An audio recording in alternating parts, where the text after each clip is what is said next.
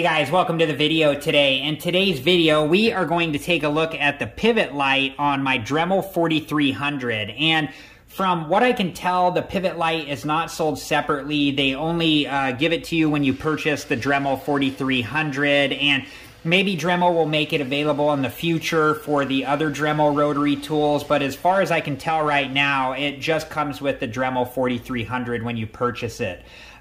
So let's take a closer look at the pivot light, but before we do, make sure that you've read through your operating and safety instructions before you ever use your Dremel tool. It will tell you everything you need to know on how to use the Dremel tool both safely and properly. Also make sure that you're always wearing proper safety equipment. Okay, let's go ahead and get a closer look at the Dremel pivot light. Alright guys, so I have my Dremel tool both off and unplugged, and I'm going to take off the keyless chuck here.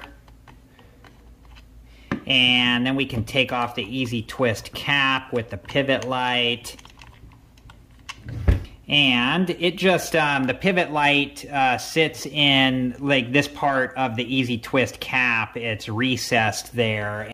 Alright guys, here is the pivot light all detached from everything, and there's what it looks like while it's on. We'll take it over to like a project area just to test out how well it works. Okay, so here's all the stuff Dremel says about it, and in this part here they say the light module included with your tool is intended to provide you with improved visibility while working on your project. It uses 2 replaceable CR1025 batteries included to power the LED and can be rotated around the front of the tool depending on your needs. So let's go ahead and put this back on the tool here. So let's put this on here first, and then we'll take it over to like a project that, you know, maybe somebody could find themselves working on, and just see how well it illuminates the project area. So yeah, like in this case, you know, it twisted around further than I would want it, so I'm going to move it back here a little bit, so when we twist up the easy twist cap here, should line up. I want it to line up with the lock button and the on and off button, but you can rotate it all the way around wherever you want it to be. So, okay, let me put the keyless chuck back on here, and let's go test this out.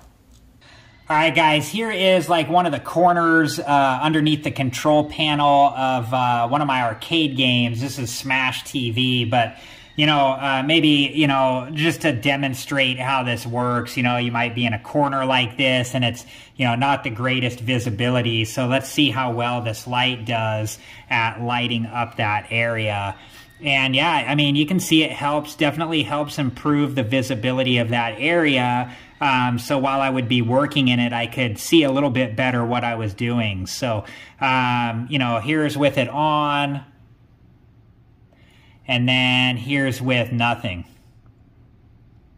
You know, so it definitely adds, you know, just that little bit extra visibility, helping me to see what I would be working on. Okay, let's head back to the workbench.